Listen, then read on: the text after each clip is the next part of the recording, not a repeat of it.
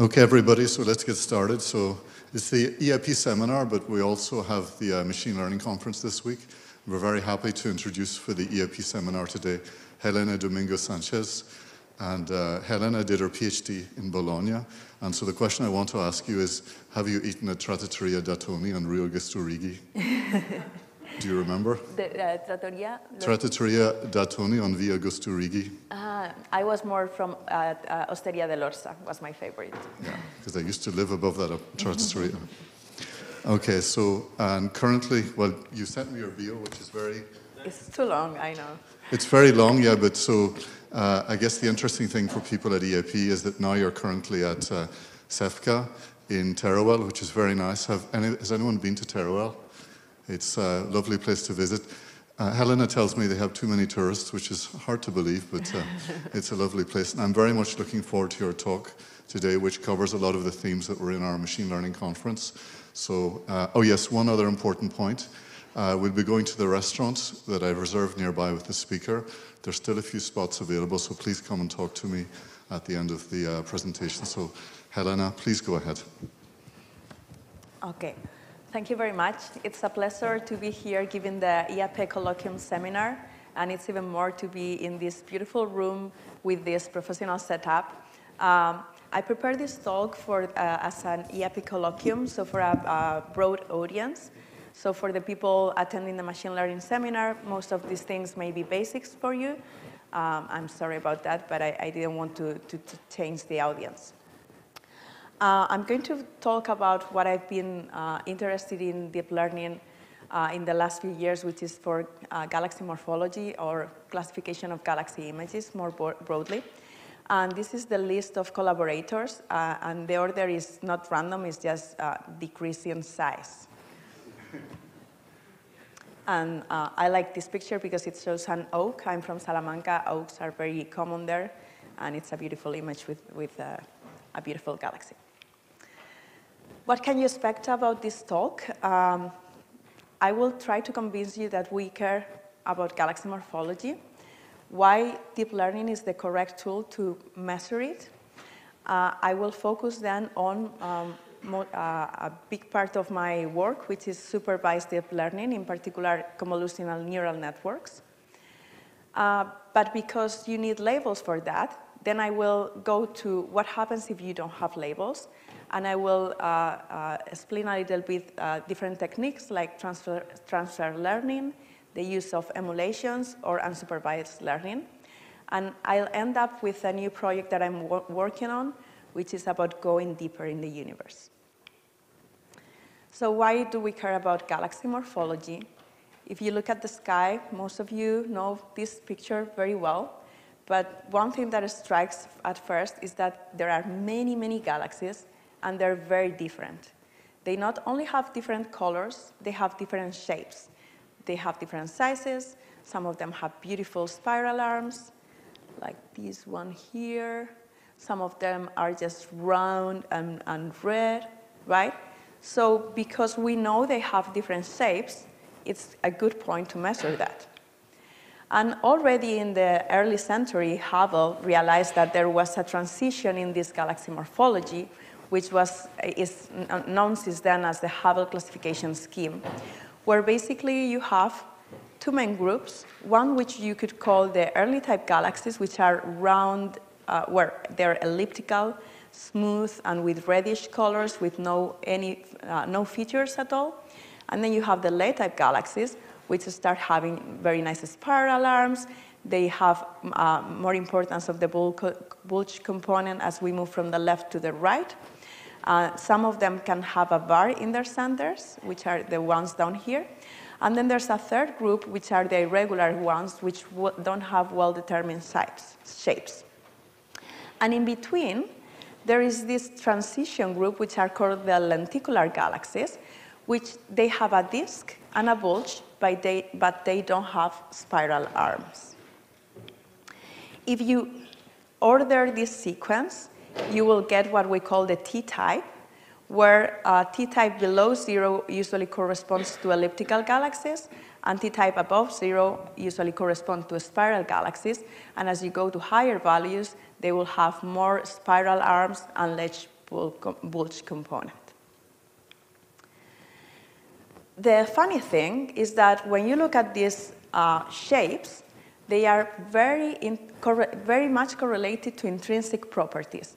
For example, spiral galaxies are intermediate and low-mass galaxies with young stellar populations because they're still forming stars in the spiral arms, and they are supported by rotational velocity.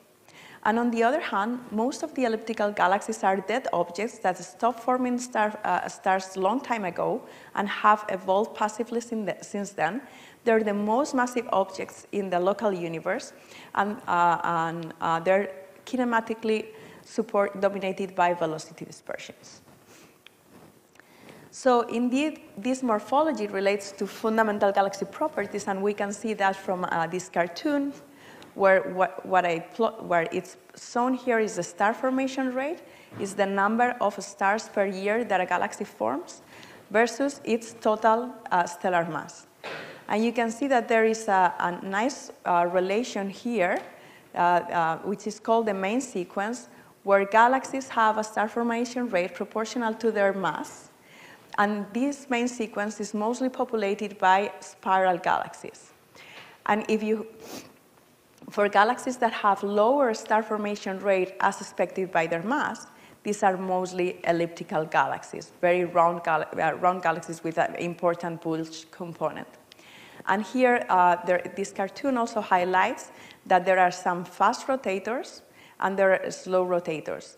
And most of the spiral galaxies are fast rotators, but there are also some elliptical fast rotator galaxies that was recently discovered thanks to IFU observations. We can do this plot with real data. Here, as a proxy of the morphology, the plot uses the Sersic index, which is a measurement of the light profile concentration.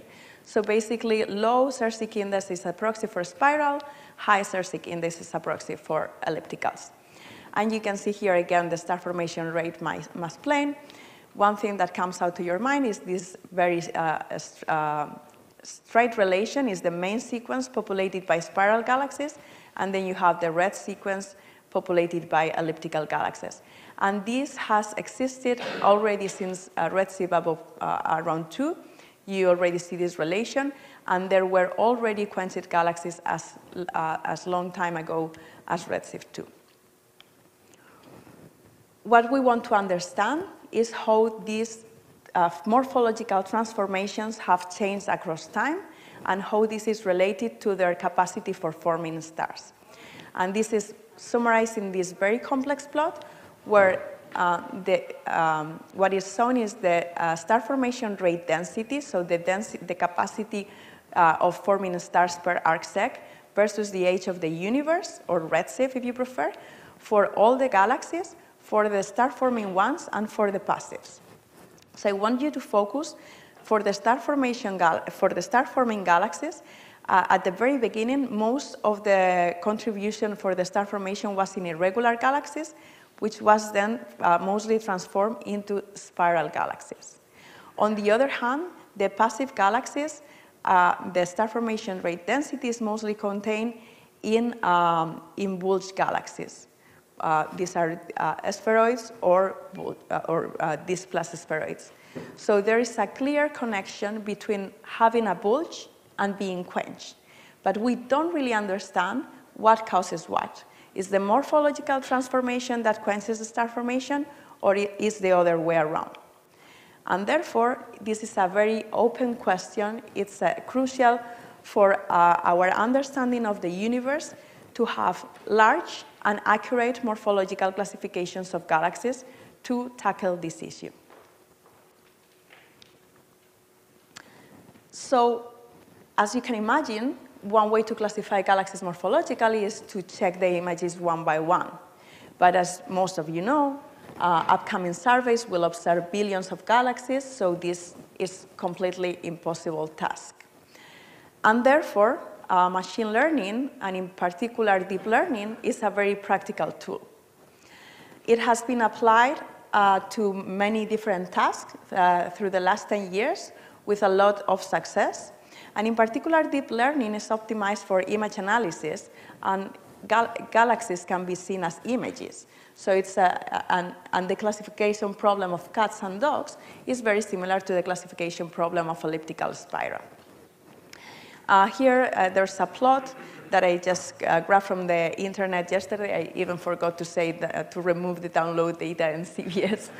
But basically, you can see how this is the number of papers with the word convolution, which is a proxy for deep learning, in the last 10 years. And you can see how this has exploded, especially after 2018.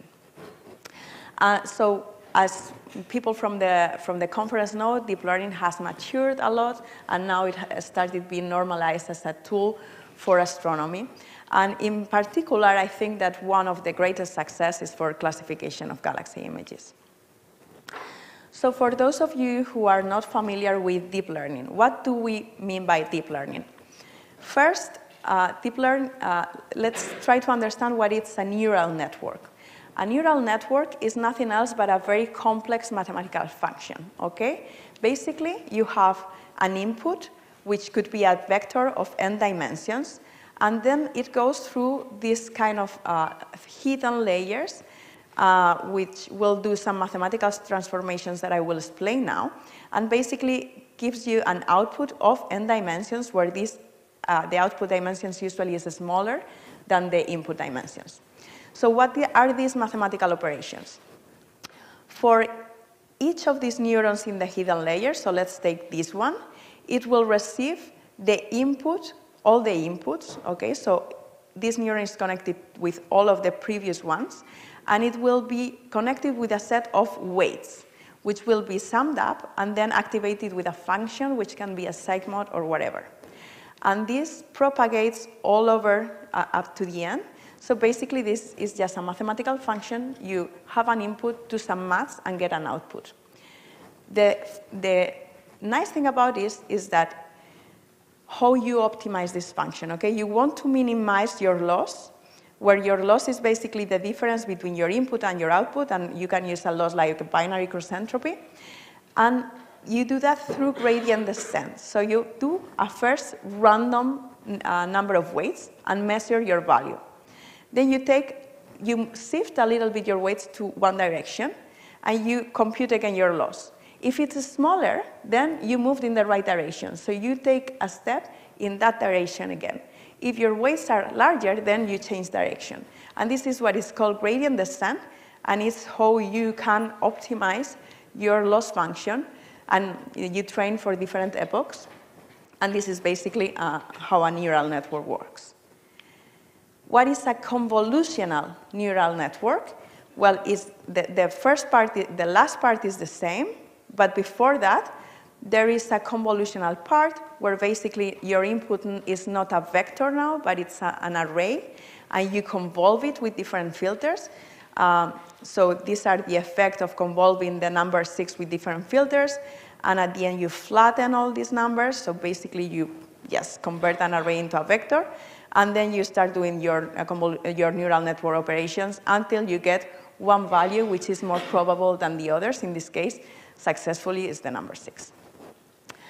And one thing that I want to clarify is that the weights of these convolutions are learned by the machine. Okay, so deep learning has exploded. Here are a number of references. If your name is not here, blame Mark Huertas, because I borrowed this from his talk last week. And as you can see, I'm not going to refer to all these papers, but I'm going to focus on my 2 papers, which were relatively pioneers in the sense, for example, that were the first one to publish a catalog based on deep learning, and also one of the first to use transfer learning in astronomy. Okay, so I'm going to focus now on this work, supervised learning using convolutional neural networks. Because it's supervised, you need a data set that has been previously classified because you need your labels. Thankfully, we had the Sloan Digital Sky Survey, which has sampled one-third of the sky with a 2.5-meter telescope. And we counted at the time of the paper with 2 catalogs. One's the Galaxies 2 catalog that includes classifications of 240,000 galaxies, and it's based on a classification scheme where,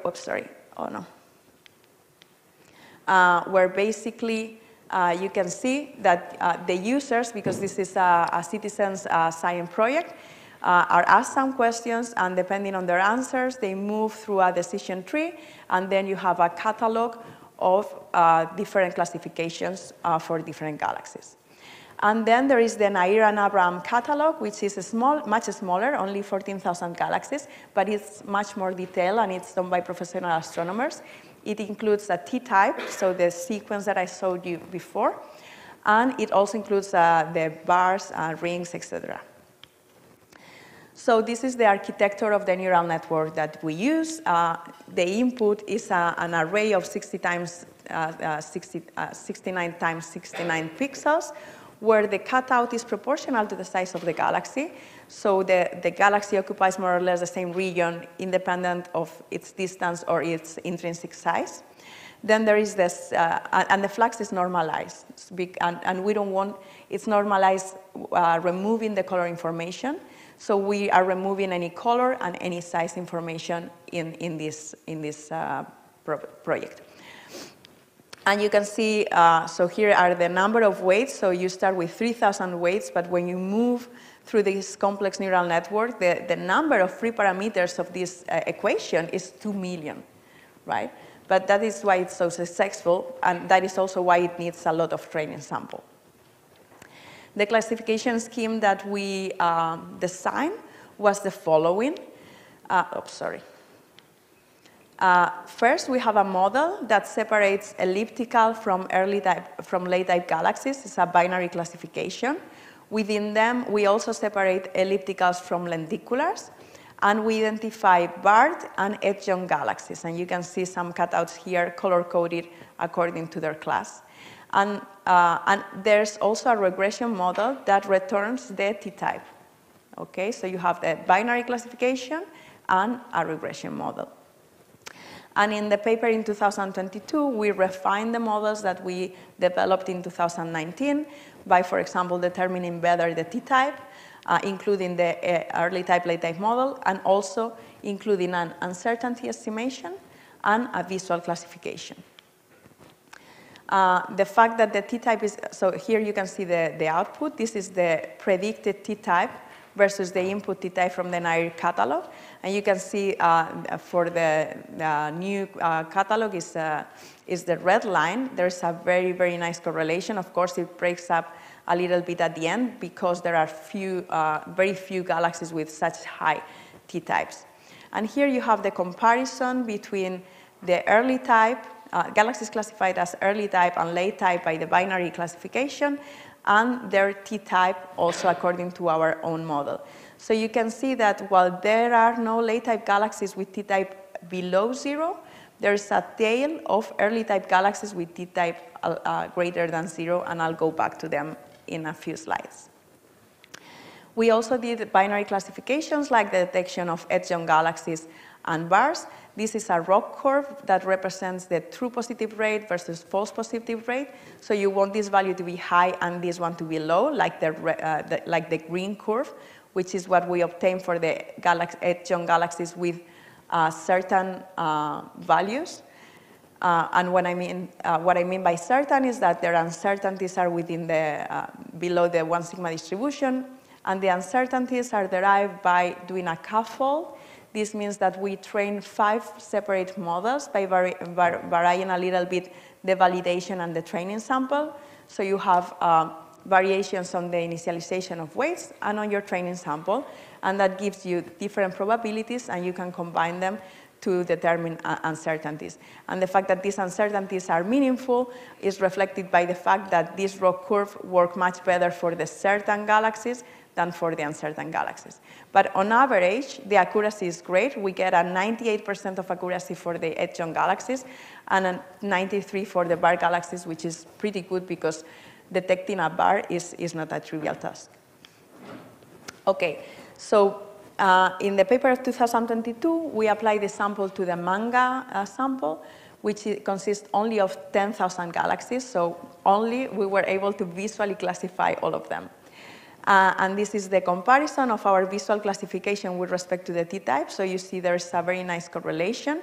And we also set a flag if our visual classification was reliable, because even by eye, sometimes you don't know what you're detecting.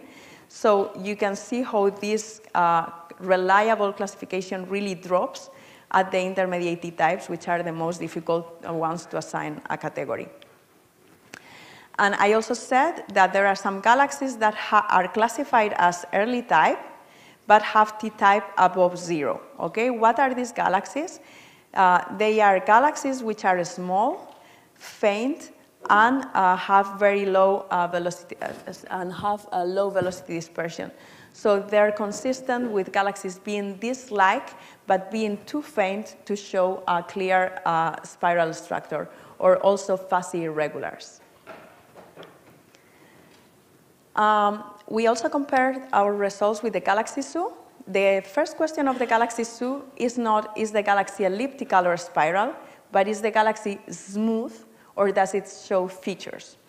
So you can see that if we plot our classification versus the probability of being smooth for the Galaxy Zoo, there's a non-negligible fraction of galaxies which are smooth, but according to our classification, they are spirals. And if you look at the distribution in Sersic index or B over T of these galaxies, they have low Sersic index and they have a low B over T, so they're more consistent with being disks. So being smooth is not equivalent of being elliptical. It means the features are unclear. So what we did with all these classification, we published it in the shape of different catalogs. We did one containing 6,000 galaxies for the SDSS data. And we also, in 2 different versions, you can access the latest version here. And we also published the MaNGA catalog in different versions with its companion pi-more photometric catalog, which provides photometric fits like Sersic index, B over T, radius, etc. And I mentioned before MaNGA, but I didn't explain what it is. It's a survey that is an IFU survey. So for each galaxy, you have many fibers, and you can derive a spectra in different locations. So you will get 2D maps of things like H-alpha, rotation, dispersion, etc. So we have not only published the catalogs, but we have used them for science. Remember this cartoon? Now we can do it with real data. This is the star formation rate versus mass color-coded according to our T-type. And you can see that there is a very nice transition of colors where you have most of your late types in the already quenched. You have your high T-type galaxies being low mass star-forming galaxies, and you have your quenched galaxies being intermediate types. So there's a very nice sequence here. We can also check how the morphology relates to kinematics. This is a very common plot showing the angular momentum. It's a measurement of the rotation, so high rotation, low rotation versus ellipticity. And this corner here shows the location of slow rotators. The 3 panels just show galaxies that are better fit by 1 component, 2 components, or equally probable. But what I want you to focus is how well the elliptical galaxies populate the slow rotating region, while on the other hand, the late type galaxies are very fast rotating, and you have the lenticular galaxies on the fast rotating region.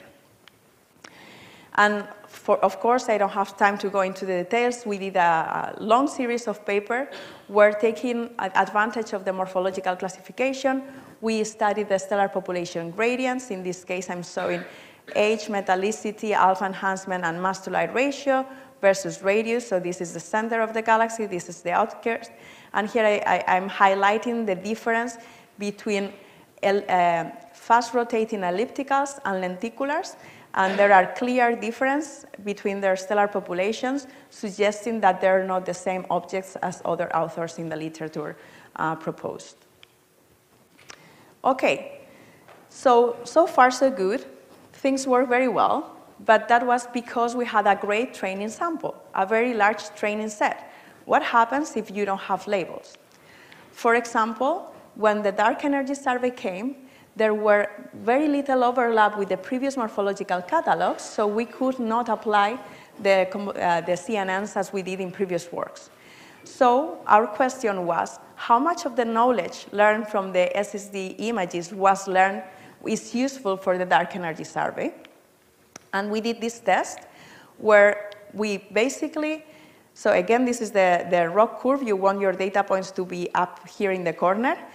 And this is for the classification smooth and disk. The blue line is the results that we obtained for the previous SDSS sample. If you take the models trained with SDSS images and apply them to dark energy sample, the performance is much worse because there are subtle differences in how the instrumental effects, PSF, pixel size, depth of the survey. So your machine learning code is not optimized for that data set. But if you, instead of start training from scratch, take your weights and then use only a few galaxies to adapt the neural network, which is called transfer learning, then you have this beautiful red curve using only 500 galaxies instead of 5,000. And we tested that for different questions. The results were very nice. And we demonstrated that recycling these weights can help you to reduce by 1 order of magnitude the size of your training sample.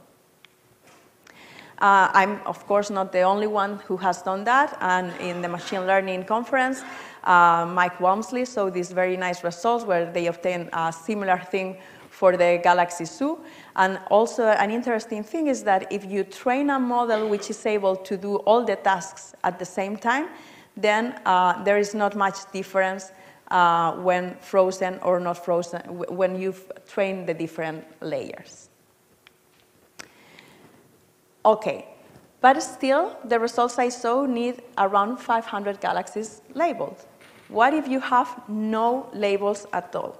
Then you can use things like domain adaptation, when the trick here is that you have a set of data, and this, I'm taking this figure from Huerta's company 2023, who used this method to classify JWST galaxies.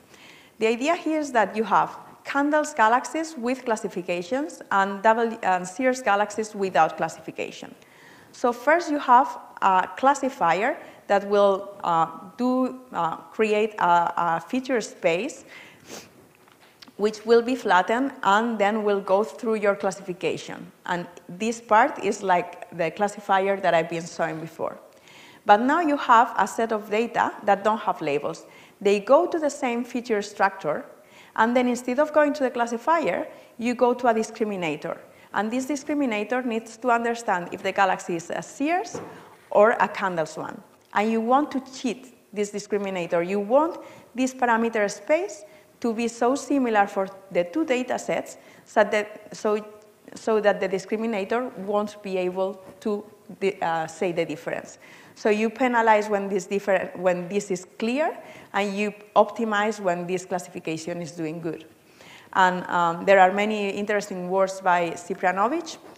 You can see, for example, how before domain adaptation, the one data set and the other data set lay in different parts of the feature space. And when you do the domain adaptation, now they're clustered together, and it's difficult to distinguish them. Okay, so far, we've moved in the low redshift bright end regime. But if we really want to understand how the properties of galaxies have evolved with time, we need to go to higher redshift. And distant galaxies are more difficult to classify because they look fainter, smaller, and even more important, we don't even have catalogs to train those samples with. So, and here I want to highlight, for example, the catalogs that I used in the previous papers were limited to magnitude 17.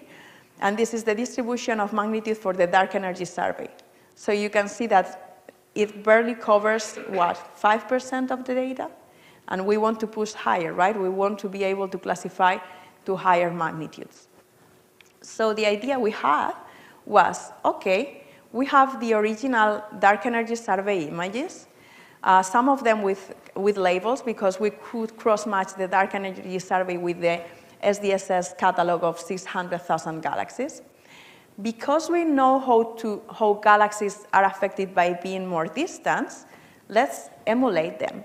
So we apply things like cosmological dimming, reducing the pixels, the size in pixels and the flags, also convolve with the correct PSF and noise, and even did a little bit of correction and evolution. And this is how the same galaxy looks like when you push it to higher redshift or fainter magnitudes. And this is the same. And the trick here was that we used these images, but we kept the original labels. So we fed the model with all these images saying, all these are spirals, all these are ellipticals. And we have excellent results. Here you can see, again, we trained 5 different models, and you can see that the accuracy is 97%, but also the precision and recall are very good, as you can see for the confusion matrix. And more importantly, we study if these models depend, if the results depend on the observed magnitude, and we didn't see any dependence. You may see a little bit of wiggling here, but please notice that the lower end here is 90%. So all of our values, precision, recall, accuracy, are above 22%, 92% for all magnitude ranges. So we demonstrated that machines can recover features which are somehow hidden to the human eye, because by eye it was very difficult to classify some of these galaxies. And to further test if our results were reliable, we made use of the Viper's spectral classification, which classifies galaxies into passive, intermediate, and star-forming according to their spectra. And you can see what a very nice correlation with our morphological classification there is, with a 97% of true positive, for example. So again, we applied all these models to 27 million galaxies in the dark energy survey, and we released the largest morphological catalog up to date, reaching magnitudes up to 21.5. So you may wonder, what happens when you apply models trained with only the bright end? And this is exactly what we tested when we compared our catalog with the catalog made by Cheng, in which they basically trained with the labels they had up to magnitude 17. And this is the comparison of their classification with our classification. And you can see that there's a very nice correlation, so you want this matrix to be diagonal, up to precisely magnitude 19, and then this relation completely breaks. And their model only predicts spiral galaxies. It's not able to identify elliptical galaxies. So don't train with a sample different to your target. Okay. So far, for everything that I showed, you need a little bit of labels. For some projects more, for some less. But what if you don't want to use any labels at all? This is what is known as unsupervised learning. And the idea is to let the algorithm find any underlying structure in the data. And you can see here a plot where galaxies are more or less ordered. You can see here the clear effect of the color, but also if you look at different regions, these galaxies look similar. You may need the data at some point to interpret your results, of course. But this is a good way to detect anomalies. And there are different flavors, so you can do clustering, dimensionality reduction, and contrastive learning. For example, you don't really need to do very fancy things. You can go to classical PCA, which is basically a dimensionality reduction, to try to summarize the immense amount of data that we have in the MaNGA survey. In this case, we're focusing in a series of papers by a PhD student, Josep Tous. We use the lenticular galaxies from MaNGA, constructed radial spectra. So for every 10 steps, in 10 steps of radii, we constructed different spectra. And we can project this spectra in the PC1, PC2 components and see how the radial profiles change in this PC1, PC2. We can summarize that information even more by vectorizing this, and because this is the passive region and this direction is towards more activity, then we can define activity gradients which are flat, which increase outside in or inside out. And we've done several studies that I don't have time to show you here, but just wanted to show the technique. There's also what is known as self-supervised machine learning, where basically your labels come because you're showing the same image with a little bit of a variation. So you take one image, you do some random shifts, but you tell to the encoder, okay, this is the same image, so put them together in your parameter space, and put any other image more distance to them. So at the end, you have a feature space that clusters together, that groups together things which are similar to each other. This is what we did in a paper by Regina Sarmiento in 2021, again using the MaNGA data. And as input, she used different maps, like flags, age, metallicity. And then to visualize the results using a new map and a clustering, what I want to highlight is that the three groups she found correlate very nicely with the classical morphological relation as the T-type, and also with the main sequence, the red sequence, and the green valley. And you can also do this with, for example, James Webb Galaxies. So these are a set of simulated JWST, and you can see how it correlates very well with CERSIC index. This is a work by Vega Ferrero. When you compare it with the real observations don't really lie in the same area as the simulation, so this is highlighting differences between the two samples. I don't want to tell you more about that because there's an interesting talk, it's a talk about this today at 3 p.m. for those who are in the machine learning conference. Okay, and I'm reaching to the last part of my talk in good time, so I'm going to take a moment to drink water. We can take questions if you like. Yeah, would you like any questions before we move on? Yeah, well, I have a quick, I'm going to abuse my position as speaker. Can you just, it's great that you've made all these catalogues available. Can you make a comment about how you estimate the uncertainty on the morphological types in your catalogues? Yeah, I didn't explain that very well. Basically, what we did was to train 5 different models, and these models have different values, so you can measure the deviation, the standard deviation of the output, and that is a proxy. It's not the best uncertainty estimation, but it is meaningful in the sense, do you remember when I showed the ROC curves? They work better for the ones that have smaller uncertainties. Okay.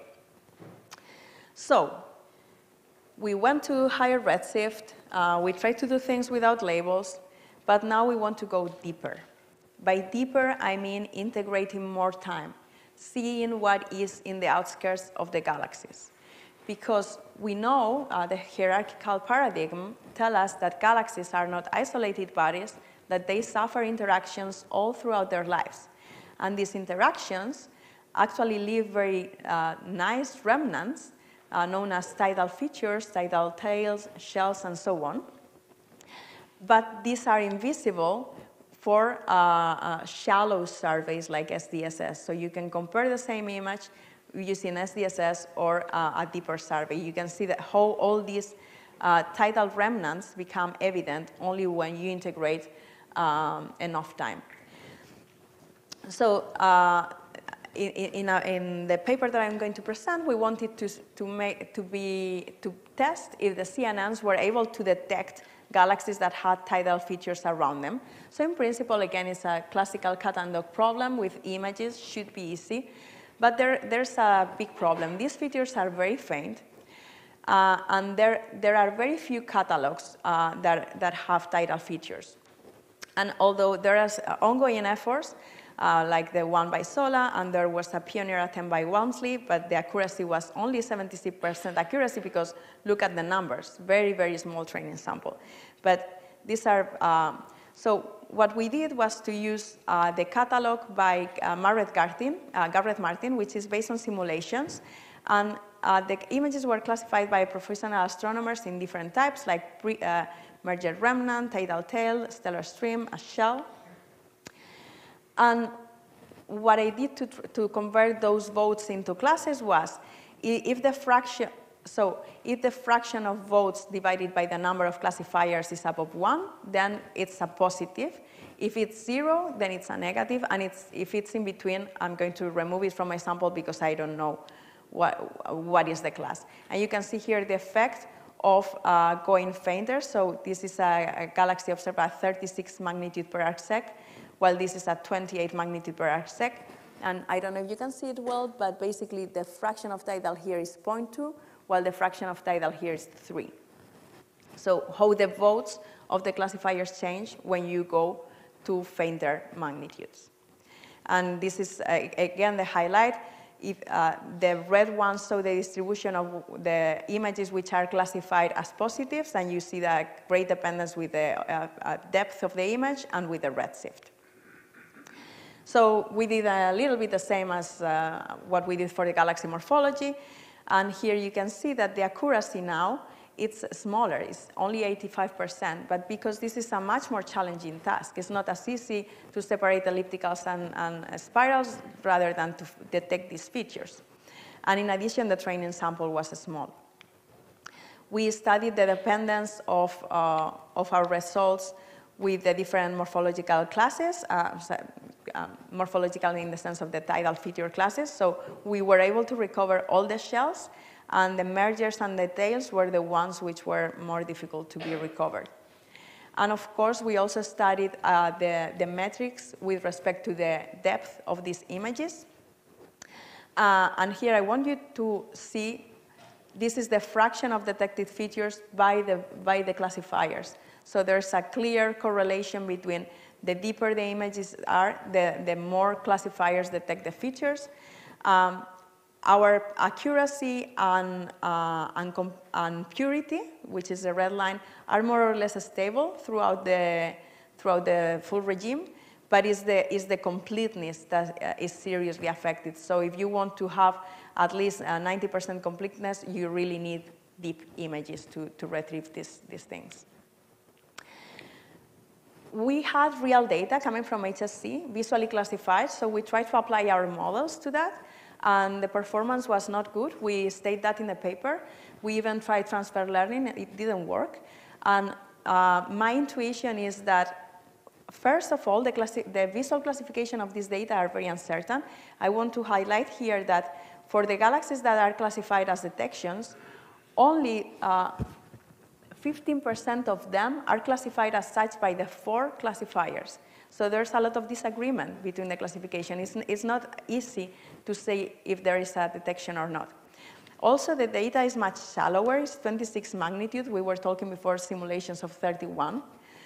And the simulations are not completely realistic. They don't have exactly the same angular resolution. They don't have artifacts as sky subtraction, background sources. So this again highlights the fact that you have to be very careful when you train with simulations and apply to real data. And as Nabila was saying the other day in the conference, we need end-to-end simulations, like really take into account all the observational effects.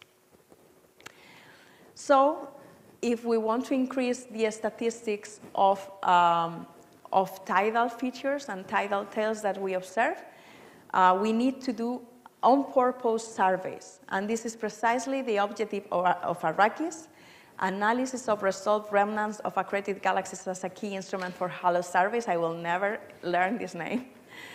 Because you guys read Dune. Yeah, basically. So this is a new ESA mission approved in December, led by Spain. And I have also a leading role in some of the working packages and as PI of the Plan Nacional.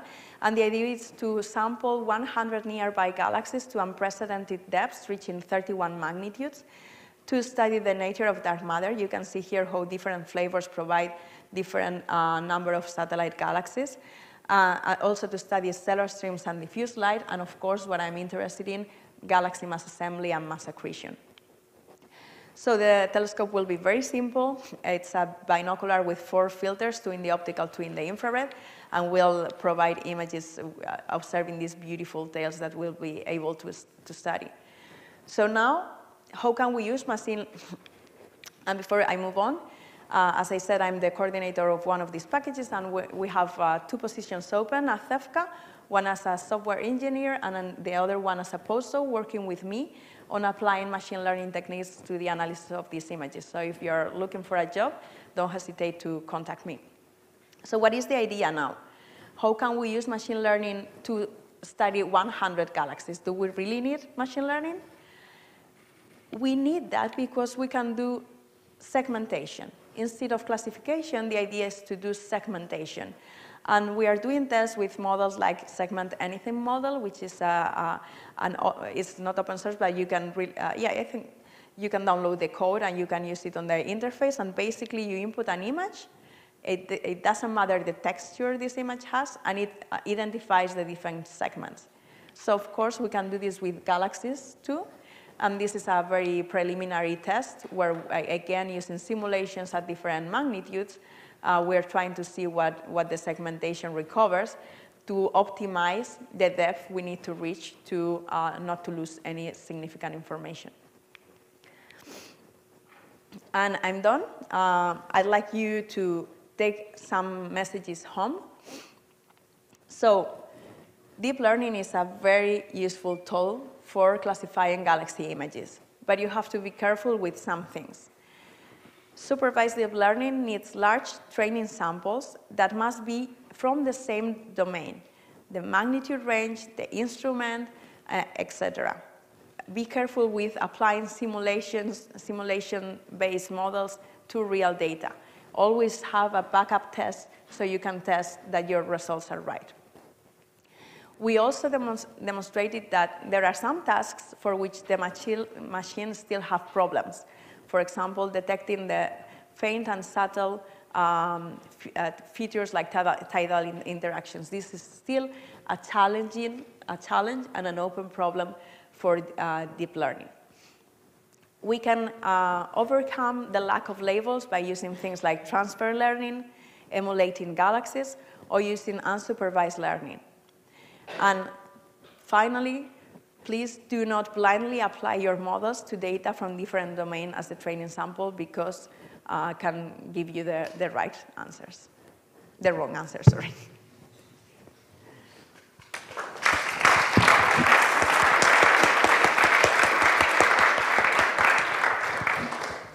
Thank you very much, Helena, for the very nice talk and lots of those wonderful results. And there's a question already from Gary. I'll just give him my microphone. Thanks very much, Helena. Your work is very impressive. So I have 2 questions. One, you mentioned that when you do the morphological training, you don't use the color information, and indeed, people might not want you to use the color information so that they can see the effects of colors later. Or you could do it the other way and say, but maybe I can do better with the colors. And then when you compare to the experts, they were probably, or the Galaxies volunteers, they were probably biased by the colors they saw. So what do you think about that? Yeah, that's a very nice point. I've discussed about this several times. I think we should focus, like the morphological classification is based on the shape, and it should not be biased with the color. If you give the color information, because most of your ellipticals will be red, then it will be more difficult for the model to classify as an elliptical something that looks bluish. Mm-hmm. And it may look bluish because there was a lack of a filter or something like that. But also, if we want to identify the outliers, so what I'm interested in is precisely in those galaxies which are transforming, mm-hmm. so that may be red but are still spirals, or the other way around. Mm-hmm. So if I'm adding the color information in my model, my prior is going to be affected and will give more weight it will be more, probably more easy to classify as an elliptical something that is red, when precisely if I want to study the color morphological relation, this has to be independently derived. Thanks. And then another quick question is, I always thought that you need huge samples, and that's what you said in your conclusion, to train things. But in the end, you did do training. You did classify the Sloan galaxies, the 500,000 Sloan galaxies, with and you measured T parameters, which were trained with the Nair sample of only 10,000 and not 1 million galaxies. So is that reliable? Yeah, that's a very good point, and probably, if I can go back, of course, a training sample which is smaller than the full data set may not capture the full complexity. It's very far away. Maybe I fell asleep after that. This one, here, okay. So one of the problems or one of the deficits of the, oops, oh, what happened? There, sorry. No. Oh my God, I'm sorry. I'm going back, oh no, sorry. Always happens to me in talks. Okay, there we go. So, well, I don't know if I can point, but anyway, you can see, so the points that the individual data points are individual galaxies. And you can see there is a lack of galaxies at T-type larger than 7, right? Why? Because these very late type galaxies are not frequent. So in a sample of 14,000 galaxies, there won't be many of them. So probably for this population, yeah, the T-type is not as well characterized as for others that there are more abundant galaxies. But still, it's pretty good for the others. Say it again? But your work works pretty well for the non-irregular galaxies. For the lower T-types, it works very well. Yeah, and if I have to be sincere, we did for the 10,000, not for the 6,000 galaxies, but for the 10,000 galaxies of MaNGA, we visually checked them, all of them. So, and the agreement, I have a backup slide, but it's not in the PDF. And the agreement with the visual classification is pretty impressive. Yeah, thank you. There's a question in the back. Just introduce yourself. Hi, Ben Giblin from Edinburgh. Thanks for the great talk. So if I understood correctly, the uncertainty on the classifications was approximated by the variation across the 5 different neural nets. So I hear about Bayesian neural nets, and which I think can output an uncertainty on the point estimate or point classification, as well as the classification itself. Would that have been possible to construct it that way in this case, and is there an advantage of doing it that way? Yeah, indeed I tried doing that, but training a Bayesian neural network is more difficult because basically you have double parameters, right? You have a mu and a sigma for each weight instead of one weight. So the results, like the accuracy or the mean square error for the T-type were worst. And at that time, I prefer to have a more accurate value on the T-type, even though my uncertainties were not the statistically perfect uncertainties. But at the end, nobody uses the uncertainties. I mean, we are super worried about them. But if the users of the catalog, I think it's better to have a non-biased value than a better estimated uncertainty. But of course, you can do that with Bayesian neural networks. Okay, there's another I think this. Say your name and. Hi, I'm Jelle Mes from Leiden University, and I have a master's student actually also working on the detection of stellar streams. So I'm quite interested in that, and I was wondering, you mentioned that for morphological classification you would only want to use the intensity and not the colors. Mm-hmm. Would you use the same for the stellar streams, because you know that they're usually more red? That's a good question. For this work, I only use one color band for the tidal stream detection, but probably for the ARRAKIHS work, I will definitely use the color information, I think, because it's giving you hints on how you can differentiate the background, foreground, and stellar streams. That's important.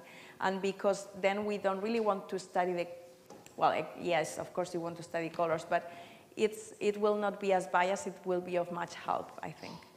Thank you. Yeah, there's a question there. Yes, thanks for the talk, and apologies, I missed the beginning. So Agnes Ferte. Yeah, Agnes Ferte from Slack. So maybe you touched on that, but I've always wondered, because some effects on galaxies that are co-localized will have some effect, like for instance, they will align with the tidal fields or things like that. Can we take that into account when we train a neural network?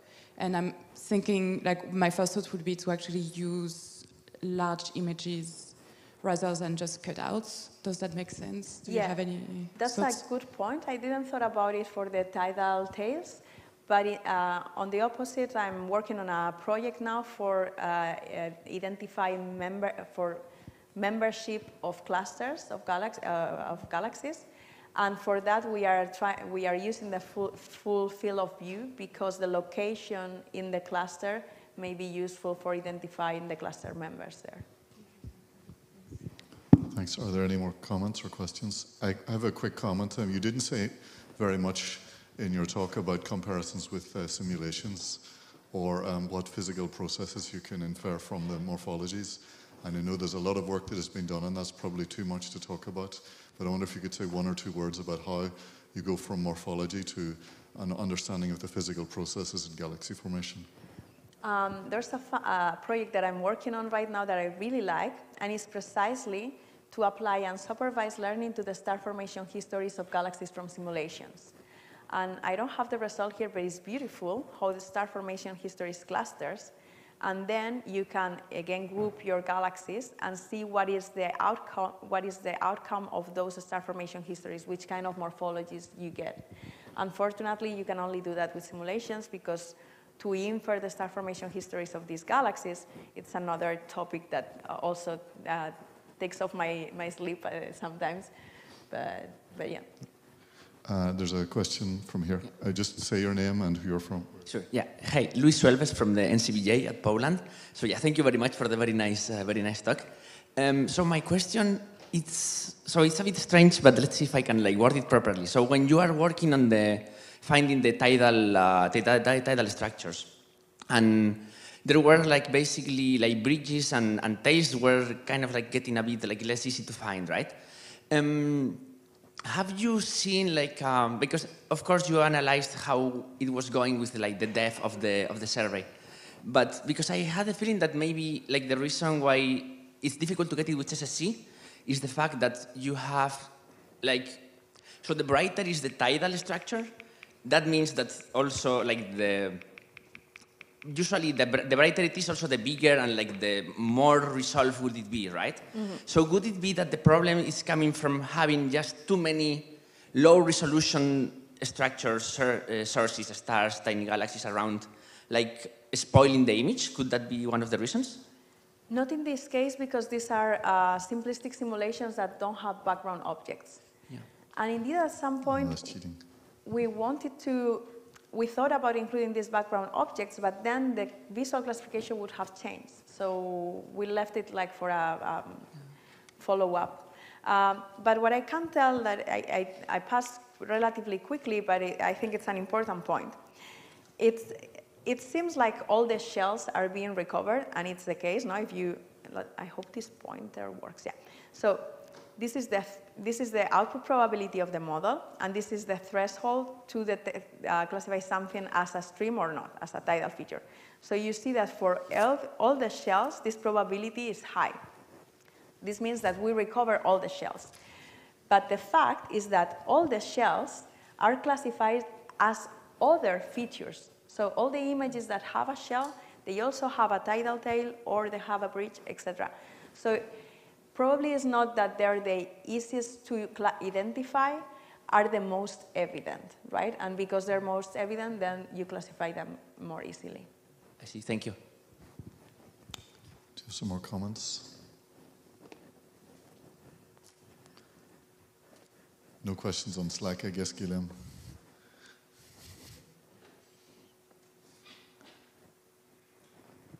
Okay, so while we're waiting, why is ARRAKIHS a binocular telescope? What does the binocular do for you exactly? There are 2 detectors in each of the binoculars? There are 2 It's binoculars. 2D? 3D? It's 2 binoculars, 1 for each filter. Okay. And the field of view of the telescope is how much? The field, I don't remember now. Okay. Yeah, I'm bad with numbers. Because there's another telescope that might be able to do some of that work as well. Have you thought about applying those techniques to that data? Which one, the LBT or? Euclid? Euclid, yes. So there's a big problem with Euclid, is the sky background subtraction pipeline removes a lot of these data features. I'm not so sure, but we can Not talk so about that sure? offline. Okay, we can talk about that later. But yeah, of course, Euclid will be a very nice survey to study tidal features, yes.